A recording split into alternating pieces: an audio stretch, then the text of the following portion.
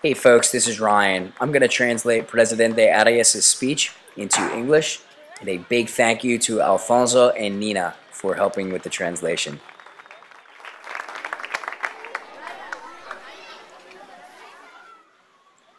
This could be the last time I see everyone as the Costa Rican President.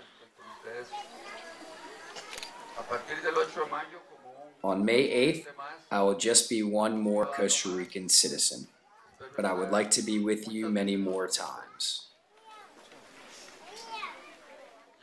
We are at the end of my 4-year term.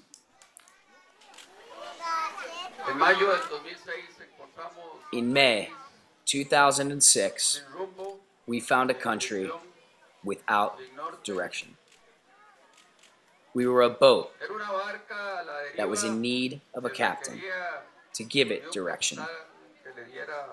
This is what we did the last 4 years.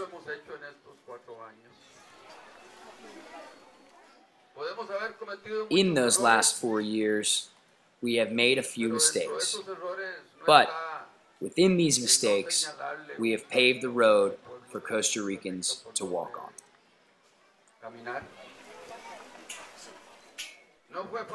It was not easy because this country resisted various things.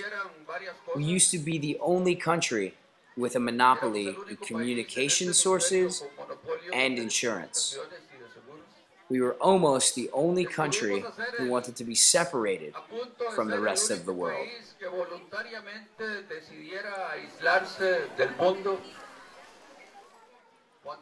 Meanwhile, all the countries in Latin America and the Caribbean were looking to integrate themselves into stronger economies like North America, for example, with over 300 million inhabitants.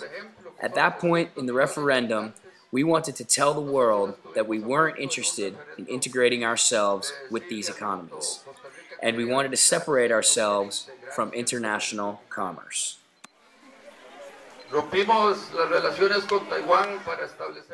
So we broke ties with Taiwan in order to establish ourselves with an economy that grows at a rhythm of 10% annually, and that very soon will become the #1 economy in the world. And they will also be our top economic partner, China. China, among many things, has left us an unforgettable gift. The only construction in Costa Rica that has been rapid. And that is the construction of the National Stadium.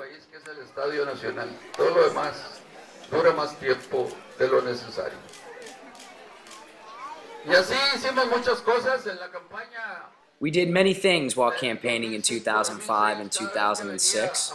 I visited Guanacaste and became aware that we had built a handful of 5-star hotels, but that the roads to these hotels were only 1-star. But that is no longer the case now. We have invested 5 times more money for roads in Guanacaste, and the people now know it and see it.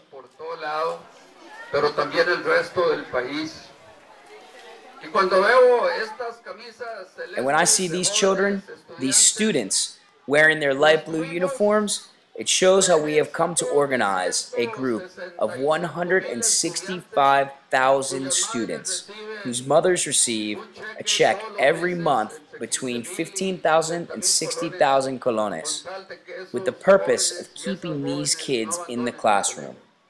Because we know all too well that education is the only way to steer our future generations so that they can make leaps in development and so that they can live a more dignified life. Education is the only thing that redeems us from poverty.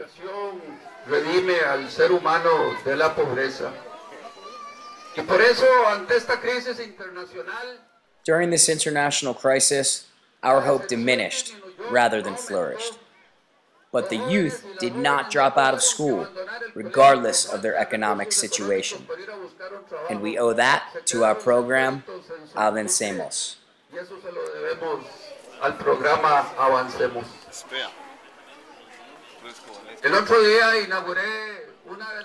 Just the other day, I inaugurated one of the most recent music schools. We now have 32 music schools nationwide with over 7,000 musicians.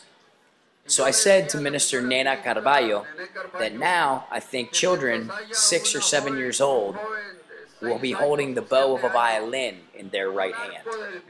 And that right hand will never hold a gun, or a knife, or a crack rock.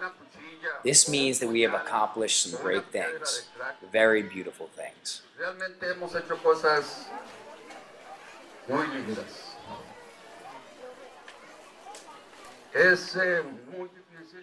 It is very difficult to say farewell.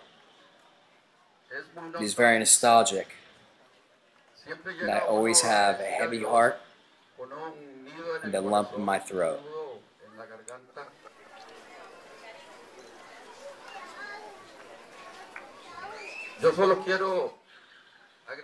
I only want to thank you for all of the confidence and the warmth that you have given me over these last 4 years.